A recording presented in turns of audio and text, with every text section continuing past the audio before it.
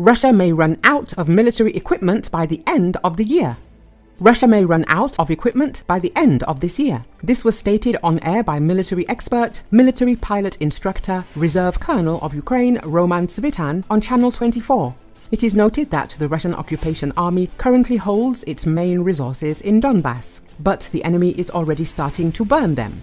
Meanwhile, in the Kharkiv direction, the Russians do not have enough manpower or equipment. Svitan believes that there may be several reasons for this. Moscow did this on purpose and abandoned the occupiers to their deaths, a lack of resources, and the inability of the Russian command to calculate the required amount of resources. According to him, because of this problem, Russia begins to throw unprepared reserves into battle. Since Ukrainian troops destroy the enemy very quickly, the aggressor country simply does not have time to prepare reserves, says Svitan.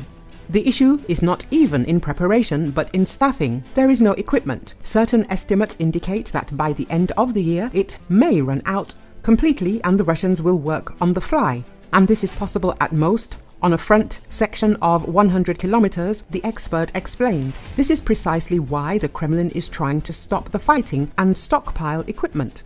Russia's unsustainable war spending masks underlying weakness and fragility, and the economic costs for Russia are mounting and will compound over time. Meanwhile, NATO allies have been making historic investments in their own defense industrial bases, he said, as well as increasing defense spending.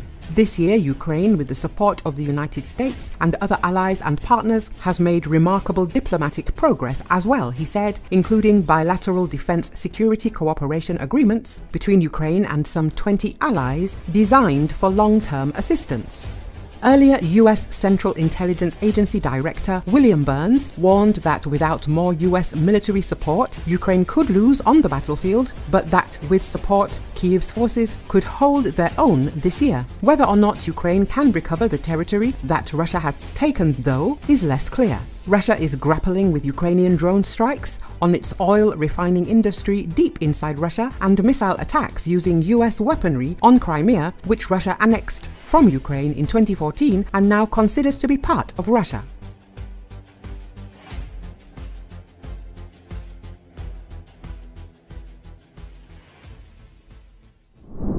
Magura V5 naval drones are key asset in Ukraine's Black Sea triumph.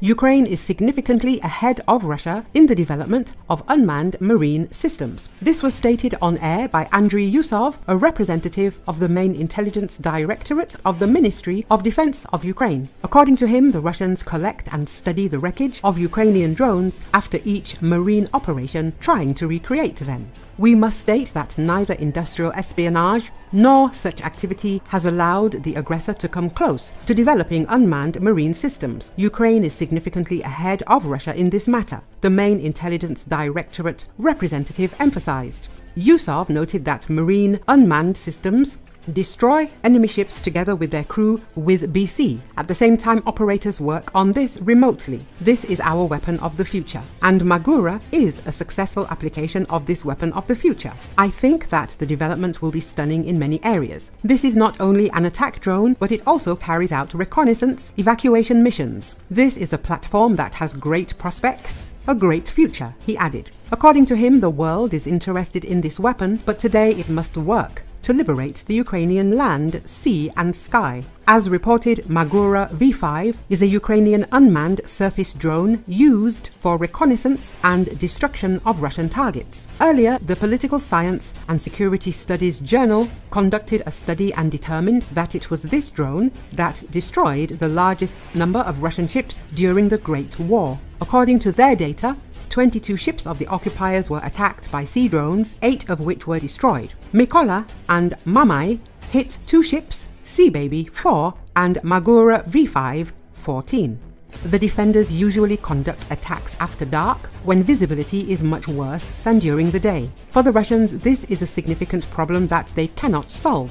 Consequently, the Black Sea Fleet recently commissioned the Russian company Laboratory PPSH to produce, among other things, thermal imaging systems for machine guns. These are intended to enable the Russian army to conduct more offensive surveillance of drones at night and generally have any possibility of defense. The Magura V5 drones, which wreak havoc among Russian ships, are popular constructs with a length of about 5.5 meters and a width of 1.5 meters. Although they are relatively large in size, due to the lack of appropriate tools in the Russian Federation's arsenal, they are still difficult for the aggressor's army to detect. Thanks to their size, the Magura V5 has a large payload capacity rated at 320 kilograms. Additionally, the mobility of these drones is also significant.